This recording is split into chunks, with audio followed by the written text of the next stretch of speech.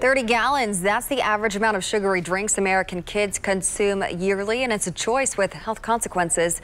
Today marks Rethink Your Drink Day, a day dedicated to really stopping and thinking about choices when it comes to consuming sugar-sweetened beverages. Those are not limited to just sodas. Sugar-sweetened drinks include sports drinks, sweetened teas, and energy drinks.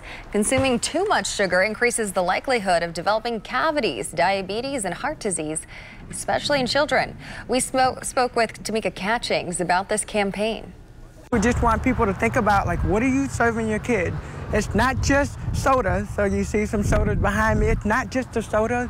It's the sports drinks. It's the lemonade. It's the frappuccinos. There's a lot of different drinks that we drink and that we allow our kids to drink.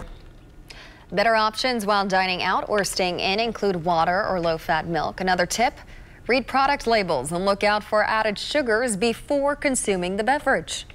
Think about it. It's Rethink Your Day, like Rethink Your Drink campaign, to rethink about what you're drinking and what you're putting in your bodies. And then for our kids, 40% of our youth are obese. We need to do better, and we can do better. And the goal of Rethink Your Drink, Indy Kids Are Already Sweet Enough campaign, is to continue education and encourage better choices to help us all in the long run.